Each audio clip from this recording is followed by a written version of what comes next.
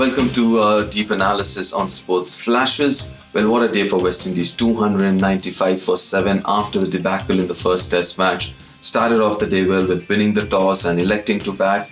And then you could see that effort. You could see that the West Indies batsmen were trying.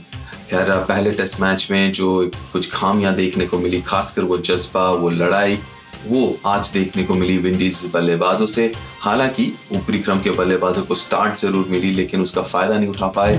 लेकिन अगर हम बात करें Roston Chase की, जो 98 पे अभी भी है नाबाद, अर्धशतक, जेसन होल्डर कप्तान वापसी कर रहे हैं। पहला टेस्ट मैच चोट के चलते नहीं खेल पाए थे, और फिर डॉरिच का भी बल्ला चला आज, तो जिसके चलते 295, जिसके चलते काफी खुश होगा खेमा वेस्ट इंडीज का। But the same issue with Indian bowling. You know, the difference between India and England, the series, was to a great extent the English tail wagged.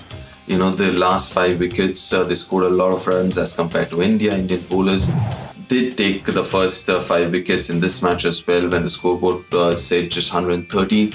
But then again, 182 odd runs contributed by the last 2 wickets. And that's been the issue with the Indian bowlers of late, you know, the last few wickets.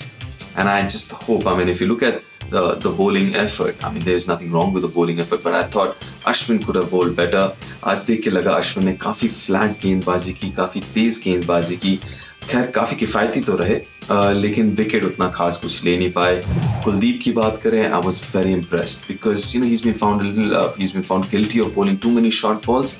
That puts pressure on the captain, because initially if you're bowling too many short balls, getting hit for boundaries, then obviously the captain has to think whether they're going to give you as many overs or not. But today he just bowled one short pitch, the ranked short pitch I'm talking about.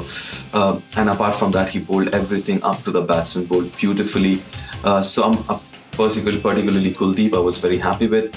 Even with someone like Umesh Yadav, who hasn't got too many opportunities of late, but today bowled really well.